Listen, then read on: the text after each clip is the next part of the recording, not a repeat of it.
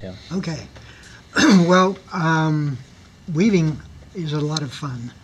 And what you use is embroidery floss.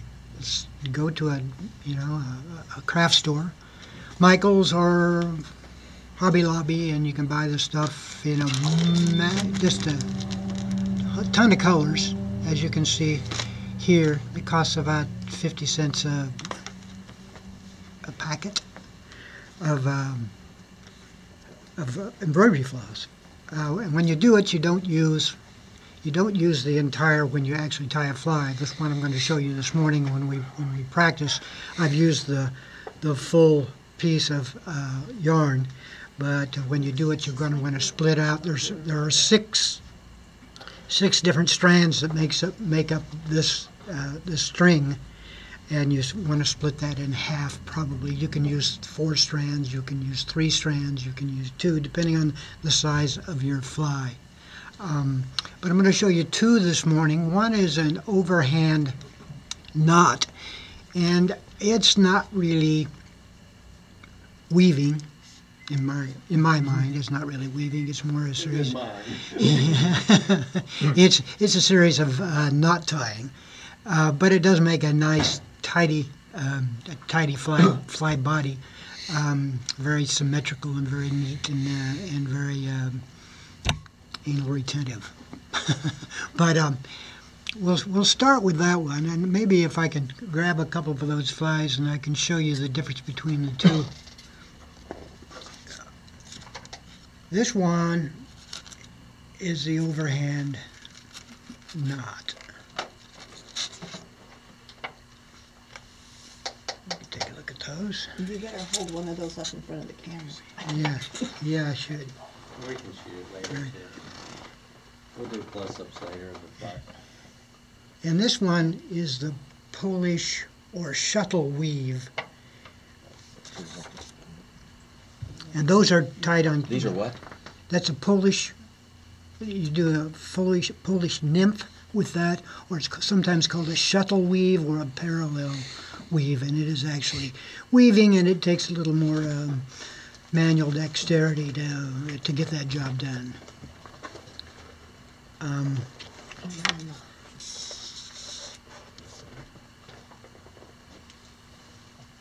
Again, I've got this is like a size 6 hook, and it's bigger than you would ever tie, I think, with, well, not necessarily. You might tie something that big. I normally don't tie something that big, but for the sake of demonstration, I've put it on a very big hook, and I've got the full strands of embroidery floss here.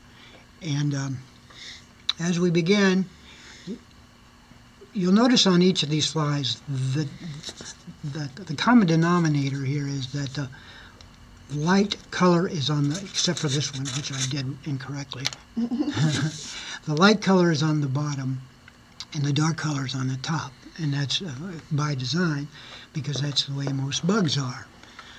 So you need to be a couple of little things that are mandatory, and and those things that keep the white on the bottom and the dark on the top are those things. This is the overhand knot weave.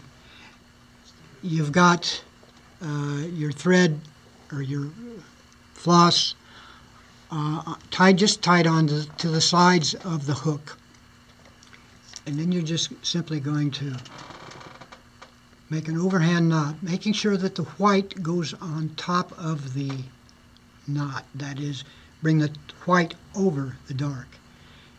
And you simply pull this forward and place the dark yarn over the top, white underneath,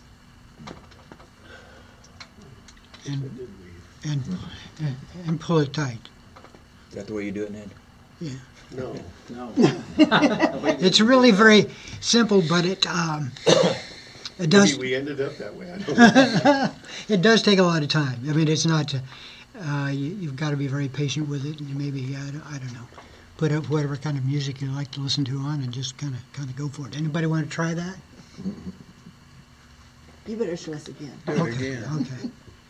Okay, so now I've got the white on this side, and the dark is on the other side, and I'm going to take the white over the top.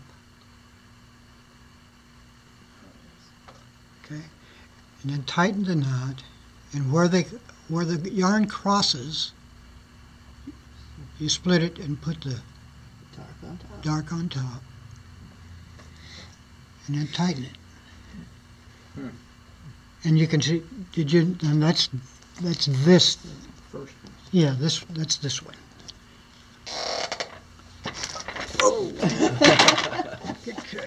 Good save. Good save. Get that on tape. Again, Do it again. white on top of your overhand knot. Close it down. When the knot gets, kind of do it underneath the hook here. When the knot gets up there, just slide the black over the top, white over the bottom. Tighten it up. And you can see where I've gone here. Pass that around. It works. And anybody wants to have a crack at it, come on over. On film, are you kidding? Yeah, no. Extremely durable then. Yes, it is. Though most of these we do put a rib on it. Doesn't have to be wire rib. Can be. It can be monofilament, but we do it just for the strength because, of course, it's pretty durable. But without a rib, it's going to be less durable. What do you call that kind of yarn? This is embroidery floss. Embroidery floss. So it has a lot of strength. Yeah, it does. And well, you can weave with wire. You can weave with all manner of Yeah, things. you use like leech yarn or something like that to make it extra fuzzy. I haven't done that. You know, if it pull apart. when It you would draw be a down. little bit more difficult, I think, to handle. But you know, you could. It wouldn't draw down as easily. Yeah.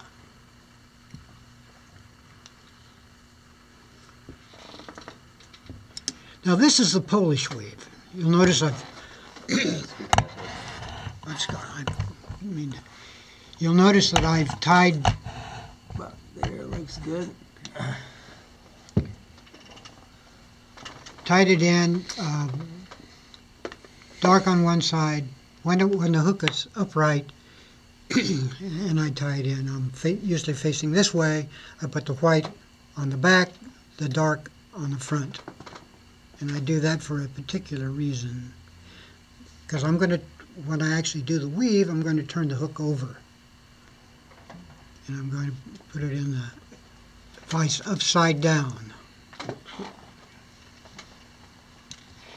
It's good to have a strong vise because you do have to put some pressure on this stuff during the weave, and you don't want to pull the hook out of the vise during the course of the weave. Just this a little bit. I hope I don't do that today because Kevin has told me that he doesn't like nasty language. Oh, I don't care. Probably help sell it. So this is the Polish nymph weave or parallel weave or shuttle weave, but it does take this takes some more practice, and it's quicker. But you'll see what I'm up to here in just a second. So I'm right-handed, so I wanted the dark color in my right hand because it really does all the work here during the course of the weave. Again, we want the white on the bottom, the dark on the top, and we've got the hook upside down, so keep that in mind. The other thing that the common denominator between the two types of weaves, or whenever you're weaving, is that the body of the fly needs to be very even. If you got you've got lead underneath here, and if you don't make sure that the taper is very gradual and very even all the way up and down the shank of the hook, you'll have difficulty. You simply can't weave over a cliff. You got to have it go smoothly, and so that you don't have any peak holes in your weave, and so you don't you'll see you need to keep the pressure on this relatively even, and to go over a big chunk of lead without an even taper messes that tension up. So make sure it gets expensive, I suppose, because you have to use a lot of thread to make that even, but I can't overstress the importance of that. So what you're going to be doing is bringing the white over, and I like to talk to myself while I do this so I can get into a rhythm. So forgive me if I sing out of tune. You bring the white over, capture with the back, over and capture, over and capture, over and capture, over and capture, over and capture, over and capture, over and capture. That's the way we do it. Over and capture, over and capture, over and capture, over, oops. Well, I'm going to stop there for the sake of the demonstration.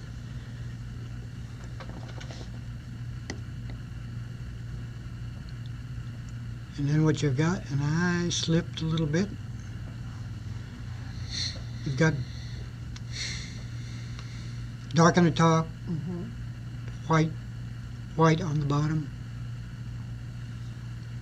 And this is not one I'm proud of, but it's done with again the full embroidery thread, and that's as you weave with it, you'll notice that every time you hook the two pieces of thread together, it forms a little knuckle on the side of the hook, which is kind of a neat looking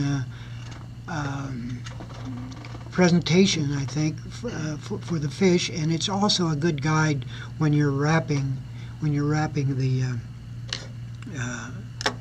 the copper wire or the monofilament. So you just go through between each one of those ribs, and you can get a very symmetrical looking fly. It's not automatic. It took me quite a while in the beginning to remember what I was doing, so don't get discouraged first time around. It may take you half a day to really get the feel of it, get it down, and even then, when you try new materials, the new materials are going to provide different ways to hold tension, and it's just simply a matter of experience. Anybody want to try that? Before Yeah, let's do it once again. I'll slow down. Oh, slow down a little bit. All right, good. All right. Again, this is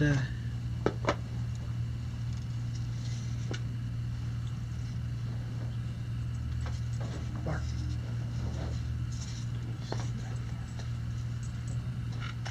Stand here.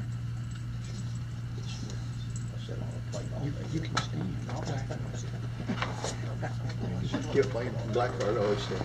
Did you notice it? Black part. I was going to let him stand too. Oh, So you can see it. Paul? Good morning. Good again.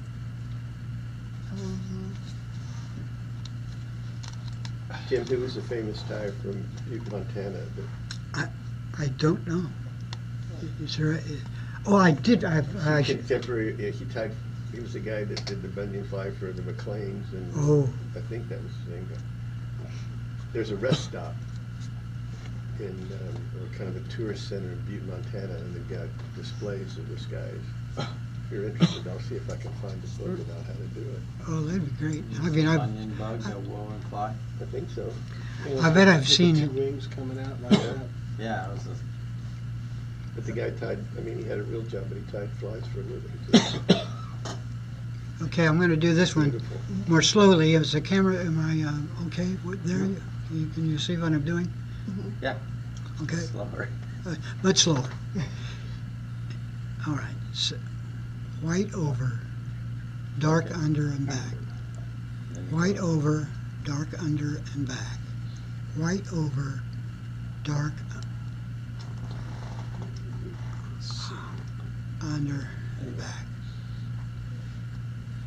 White over, dark under and back. Over and capture. Over and capture. Over and capture. Over and capture. Over and capture. Over. So you always find the white first. Make a new hip hop song. Yeah. Over and capture. Let's see how I did. That looked great. So how small a fly will you weave? I've done 14, and I've done I take 118 with just a single strand, but you know you reach a point of diminishing returns on the weave. Right. I think it's got to be big enough to appreciate. Mostly I'm working with the size 10 or size 12 hooks,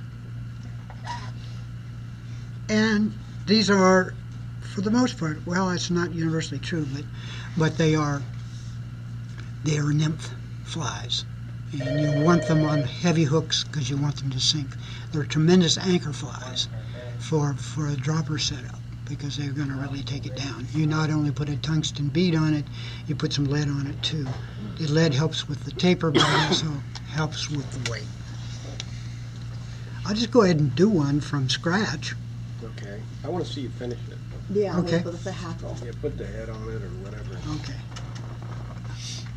I wasn't going to do a hackle one, but I can. All right. Again, there's a question of. Oh, we didn't bring the hackle material. All right, I got to get out of there. Maybe do something different. Stop.